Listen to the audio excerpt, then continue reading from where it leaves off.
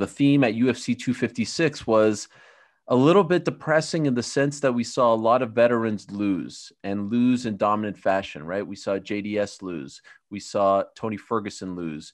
We saw, who else do we see lose? Jacare Souza, he lost as well, got knocked out. And so it was kind of like, all right, this is the changing of the guard. Great. You see some youngsters break through, but it was a little depressing to see, veterans lose like that. On Saturday, final UFC event of the year, you were there in attendance, cage side.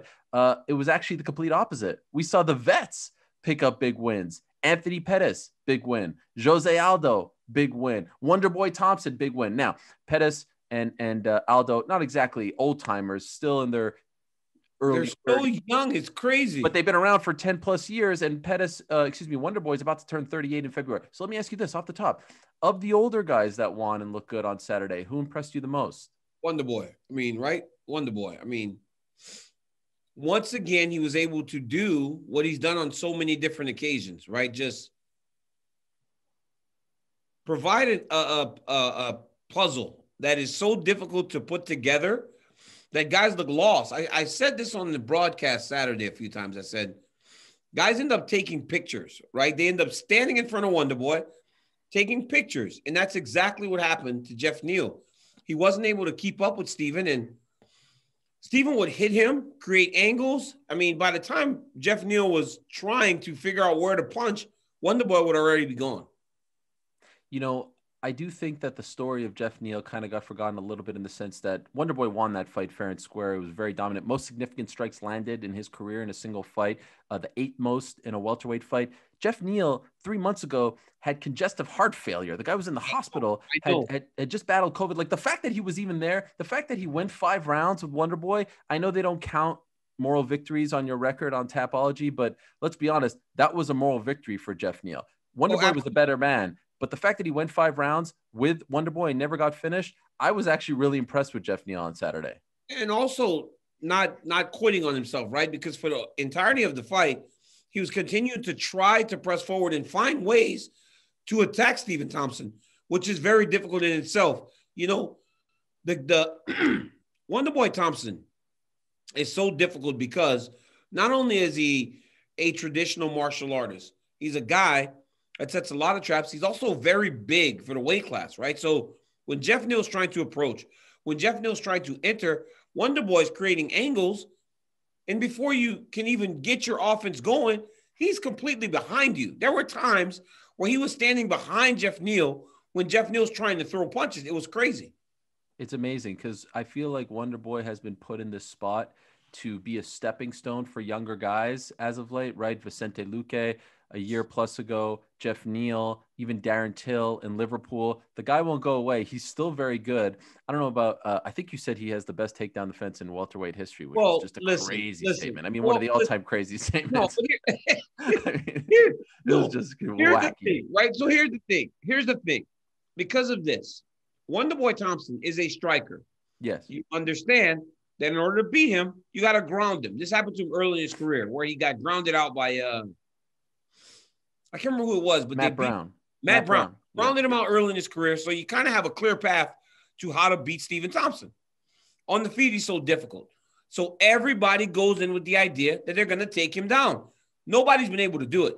Woodley was not able to hold him down for a sustained period of times. High-level wrestlers that he's competed with, high-level grapplers, they can't take him down to implement that game plan. So when you do that and you look at the guy for his skill set, that is a massive statement that he has the 3rd highest takedown defense among active welterweights. Yeah. No. It's a great stat, although, GSP, Kamaru Usman, those are some. Come on. Usman texted me during the event. He's like, yo, I'm sitting at 100%. But I'm like, Usman, when was the last time somebody actually tried to take you down? He goes, that's fair. Damian Maia 15 times. I'm like, Damian Maia is trying to drag you to the mat. You're a wrestler. You shouldn't get taken down by Damian Maia. But I get what they're saying. But I'm talking about in terms of fighting style and your abilities are what you're supposed to have as abilities. Wonderboy's defense is top notch. Well, it's a good pick to that question, right? It's a good answer. My answer is actually Jose Aldo. I thought Aldo was done against Petr Yan. I said earlier last week, I still believe Chito Vera is going to be a champion. I really do believe he will fight for a belt and be a champion before it's all said and done. But Jose Aldo, man, this guy at 135, number one, it just speaks to just how good Petr Yan is, the fact that he did that to him. Number two, lest we forget, earlier this year, feels like 10 years ago, Aldo probably beat Marlon Moraes, right? Yeah.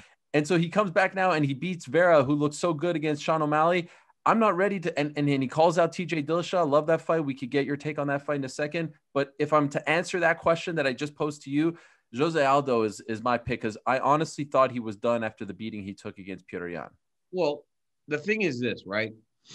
He got beat by Petr Yan, but early in the fight, he was very competitive. So it's not like he didn't fight Petr Yan even early. He got tired, and as he got tired, Yan kind of pulled away from him. So you saw spots in that fight where Aldo looked like himself, but on Saturday night, man, those body shots he landed in the first round, the way that he moves his head, dips and throws, fantastic. And then to go and get that takedown in the third round when he needed it, to put an exclamation point in the judges' scorecards, beautiful. Yeah, Vera says he was a little too aggressive in that third round, got a little too excited. He'll be back, but to me, just blown away by him coming back after that beating, because that's the kind of beating that could change your career, yes? Absolutely. But let's go back to the main event a little bit, right? So Geoff Neal and Stephen Thompson. Geoff Neal, you said 3 months ago he had congestive heart failure, sepsis. A month after that, yep, he didn't train. So he's legitimately just been training for 8 weeks, because for a month, he had to sit out and do nothing. So Geoff Neal going 25 minutes at the pace that they went at is something to hold up high, and also deal with the adversity of the cut early off an accidental headbutt. That's difficult when you're in there with a sniper like Thompson, who's just touching you on the cut over and over again. Yeah. Want to give a shout out to Thompson as well, because it appears as though he injured his knee, his right knee, at some point in the fight. We don't know how bad it is, but after the fight, like right after, he was on crutches. So clearly he was in a lot of pain. And the fact that he was able to move in that kind of pain with a compromised leg, very impressive. Now, afterwards, DC, he called out Jorge Masvidal. He said, let's do NMF versus BMF. He didn't walk out with the NMF title. I was a little disappointed in that. I mean, I gifted it to him. I mean, yeah, it was like, it's kind of a big deal. It costs a lot of money.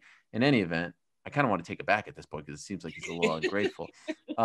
He beat Jorge Masvidal 3 years ago. How do you feel about him calling out the guy that he beat, and are you interested in that fight? Well, now it's like, call out Masvidal, right? You already got a victory over him. Guy's a massive star. So why wouldn't he want to fight him again?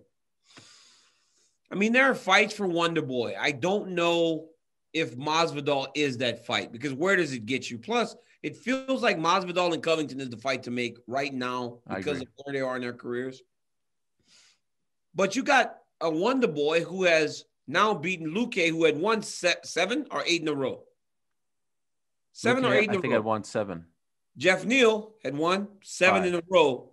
5 in the UFC. Overall. 5 in the UFC, but 7 in a row overall going into the Wonderboy fight. So these prospects that are on their way up, fighting Wonderboy Thompson, it's like a roadblock. So he needs to be in there with guys like, so you have Usman, Covington, you have Masvidal. I mean, I really don't know, because it's tricky, right? You burn guys trying to get him past Wonderboy, but then you have Wonderboy who's fought for the belt twice now. What do you do with him?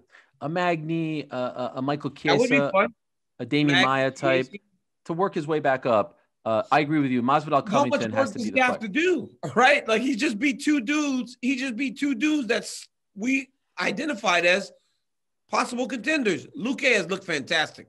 Neal looked fantastic. Wonderboy shut them both out, essentially. So how much work does he have to do in order to get a title fight against a Usman who he hasn't fought before?